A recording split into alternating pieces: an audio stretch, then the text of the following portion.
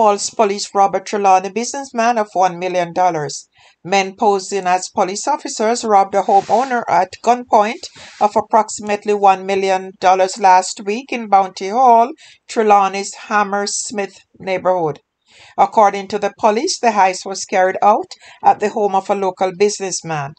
According to information that has made its way to the media, the businessman was at home when a white Toyota Voxy came up at 6:50 p.m.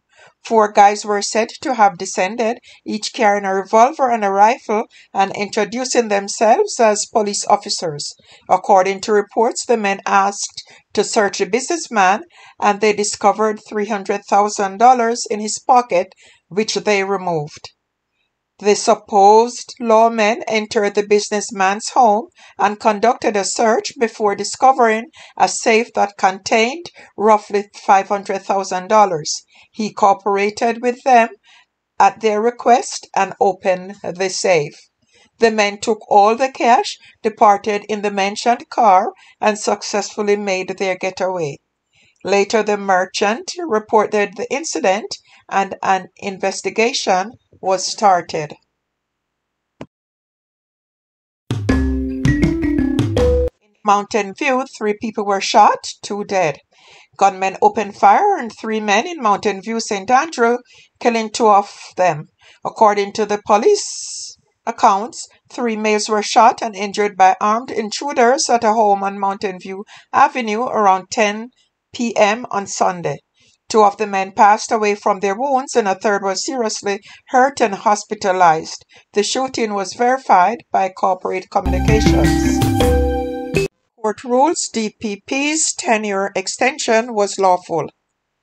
The full court today ruled that the 3-year extension granted to Director of Public Prosecution Paula Llewellyn in 2020 was lawful. Double murder convict Mervyn Cameron had challenged the extension on the basis that it was illegal because the authorities failed to follow the proper procedures provided for an extension to be granted to the DPP under the Constitution and the Interpretation Act, thereby rendering the appointment null and void. Cameron stated in the affidavit that his attorney, Hugh Wildman, conducted investigation and it was revealed that Llewellyn's appointment had violated the laws.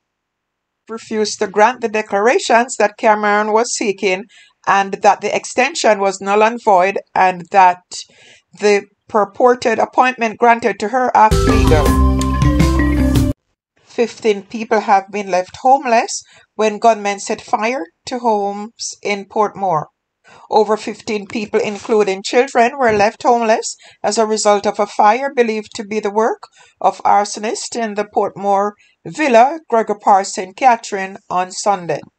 The Portmore Criminal Investigations Branch says about 5:30 a.m. the victims were awoken by several men, some of whom were armed with rifles and handguns. The gunmen reportedly kicked open the doors and took away the occupants' cellular phones. They then poured a substance believed to be gasoline before setting ablaze all 8 bedrooms. The assailants managed to escape. The police and fire department were alerted. On their arrival, 3 premises were seen engulfed in flames. No injuries were reported to the police. Superintendent Hopton Nicholson, acting divisional commander for the St. Catherine South Division, said the police will be increasing their presence in the area and urged the cooperation of residents. The St. Catherine South Police will not relent in their efforts and we will continue to conduct operations to reduce the opportunities for criminals to commit crimes, said Nicholson. In the meantime, investigators are appealing to anyone with information that can assist them with identifying these men should come forward with the information.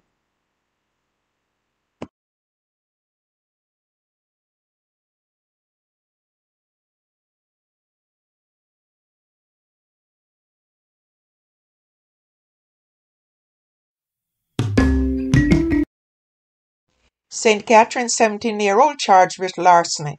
A 17-year-old boy has been charged for the allegedly stealing items as well as livestock from a premises in Spanish Town, St. Catherine. The teen was charged on Sunday with larceny from a dwelling and simple larceny. A court date for him is being finalized. The Spanish Town police report that in February 2023, the complainant locked up her premises and left. Upon her return, she reportedly observed that the boy stole several items from her premises, including livestock.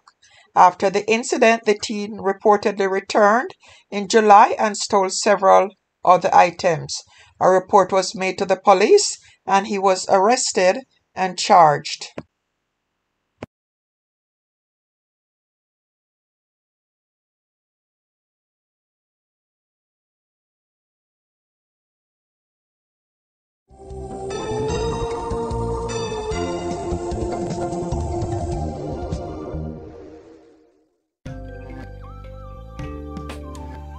Guys, thank you for watching.